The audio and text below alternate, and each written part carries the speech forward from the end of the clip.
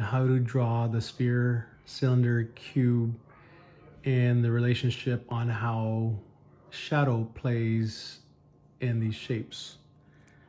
So right now we're going to do the easiest one. Let's do it over here on this side. Let's just say that the sun is hitting here and the light source is hitting this way. So then let's go ahead and do a cube, which is the easiest shape.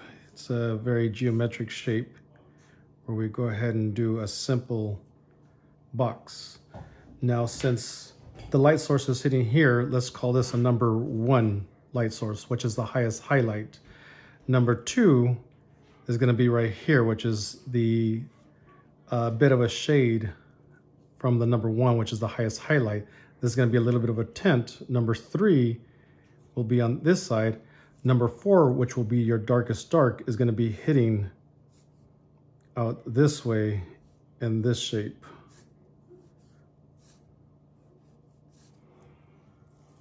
And number 4 will be your darkest dark. So a real quick gradation scale. If you want to draw a very long rectangular bar, if this was going to be a number 1, 2, 3, and number 4 being the darkest dark, let's just say my darkest area is going to be pitch black to however darkness your pencil can create. And what we're going to do is do a gradation scale, blending from this darkness to pure white. So what we want to do is blend this into pure whiteness. You see how it goes from very light, which is your highest highlight, to number 2, which is a slight tint, to number 3, which is a darker tint, to a number 4, which is your darkest dark. So with that, let's do the number 1. We're going to leave that white. And number 2, we're going to just do a slight shade of this. And that's okay if you leave that open right there. If you want to, let's just butt it up against to that line. Now, number 3, is it going to be lighter or darker than number 2? It should be darker than number 2. So then this one, we have to put down a little bit of a heavier weight on our pencil to go ahead and create that to be darker. And we can go over it several times, but just keep in mind that it's not going to be our darkest tint. Number 4, which is going to be the shadow here, needs to be the darkest. And let's just put a number 4 here so we know the number 4 is going to be a darker tint. And don't worry about having to move your paper around to kind of get the really nice clean lines. By all means, please go ahead and move your paper around to see what works. I'm left-handed, so I am moving it all over the place to get some really nice lines. And I am just using a regular number 2 pencil and a white sheet of paper. And there you go. You have your cube. And right after your cube, the next best shape to go ahead and do is going to be a sphere. Now, a sphere is like a ball, or let's see here. Let's go ahead and do like almost like a marble ball, because it's going to reflect light. And if you don't make a perfect circle, that's okay. I just kind of do a few circles around here till I get my shape correctly. That's somewhat of a decent ball there. So now we're going to go ahead and then again look at how the light source is going to hit it. So the light source, so this is going to be a number 1 on this side. Number 2 is going to be right in here. Then a number 3 is going to be darker. Number 4 is going to be the drop shadow.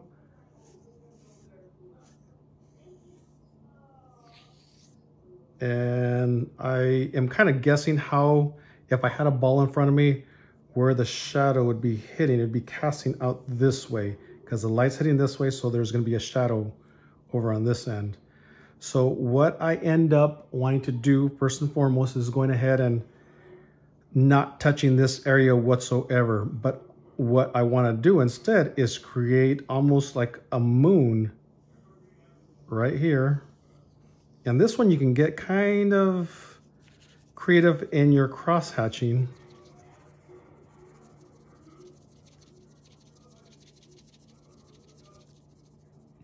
You see, but I do not touch the outer area of this sphere. So let me darken this up just a little bit here so you can see that I am not touching the edge of the sphere. And you see how I created just a very thin moon. Now, when I start creating that thin, you can start just going over just oh so slightly, little by little, darkening up that area, but not too dark that it becomes a number 4. You want to make sure it remains the tone of a number 3, which is this tone right here. Because as we kind of create this to make it look like it's round, we're going to go to a number 2 and then eventually blend into a number 1, which is the color of the paper. So however way you feel you need to do to create those different shades and tints, you can go ahead and do some cross hatching, which is line work coming in. Bring it over here. Do the same over here. But be careful that it does not come all the way into a number 1. Remember, we're going to leave that to be the color of the paper. So then little by little, lighter cross hatching.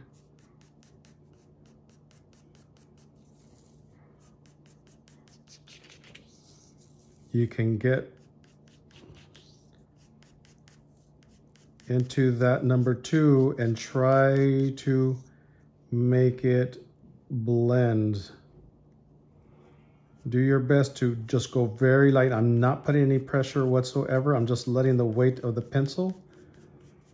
And remember, I'm just keep on going back and forth to kind of still hold that shape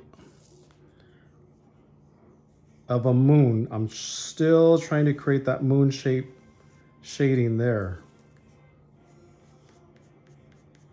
So try not to disfigure that moon.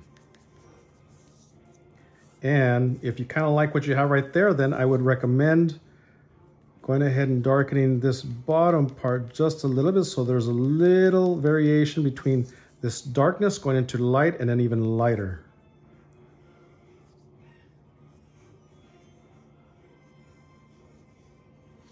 So what you want to do, the reason why I left this open is that is the reflection of the tabletop. So if this is the tabletop, then there's the reflection of the white tabletop bouncing off of the sphere. You'll see right now how it all comes together, because this is going to be the darkest part, which is what? A number 4 is going to be your darkest area. And once you butt these two together, both the drop shadow and the sphere, the object, you want to have a nice clean line to not intersect or get that muddy inside of there. You want to keep it nice and clean. The edges as well, you want to go ahead and have those edges nice and clean. If you go over, that's quite all right. Let's go over it like this, because not all shadows are, drop shadows are nice and clean. So we're just wanting to go through this exercise so that you understand the properties of shading, dimension, depth, gradation, and practice that. If by any chance your sphere looks a little bit like an egg, that's okay. We're close to Easter, so that's not a problem. Eggs are well received right here at this point. So in a nutshell, that's pretty much what it should look like. Now you can go ahead and darken this area just a little bit there. Make sure you do not make it into a number 4, but little by little, the key thing to do is to be very patient and make sure you're more than welcome. Remember to rotate your paper so that you can blend things a little bit better. I don't like to smudge my fingers in there because, as you can kind of see, I'm left-handed and I started from my left side, went this way, and then the bottom of my hand gets really dirty. So if you are left-handed and you're getting a lot of smudges like I am here, you're more than welcome to put a piece of paper here to not smudge all of this area here. But for the instructional purpose, we're just going to go ahead and get nice and dirty and see how this comes out. The other shape that I would recommend you exercising is the cylinder.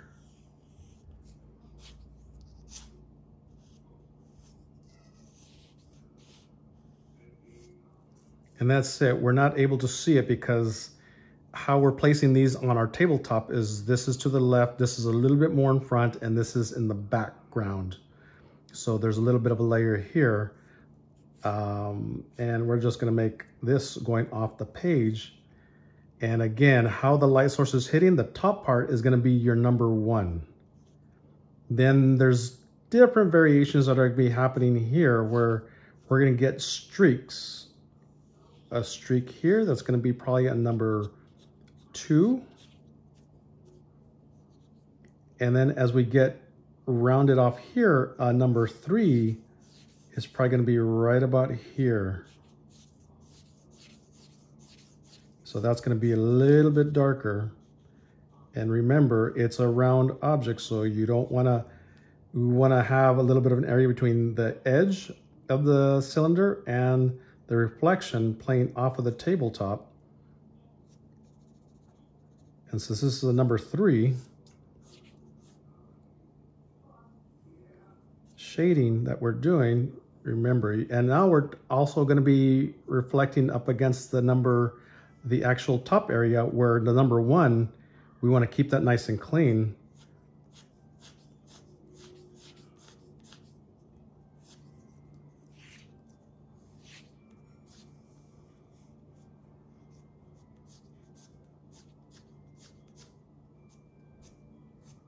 And I'm just flickering.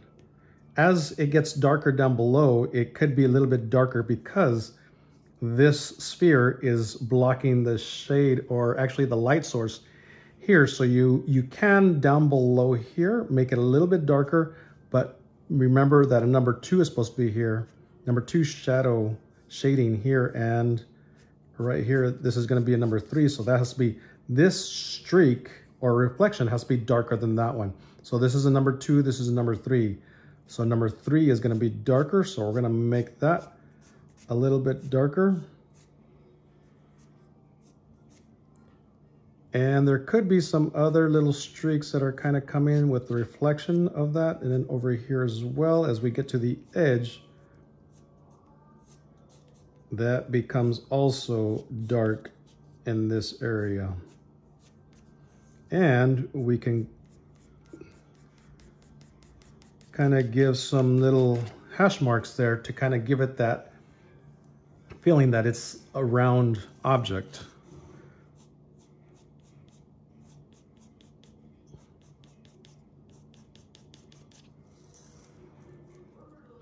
So that makes it pretty decent that we kind of get the idea that it is a round object and kind of going around this way. Almost like a drum. And then if you wanted to, you can still kind of create a little bit of a darkness here.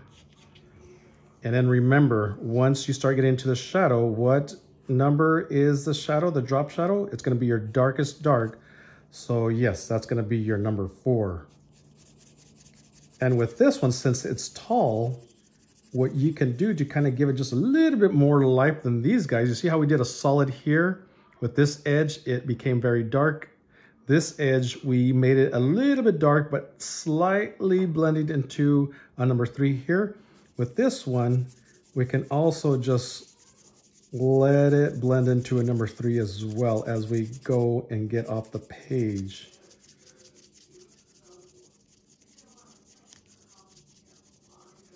And that gives it somewhat of a little realistic look, that it's coming off the page and the shadow is vanishing into a number 3.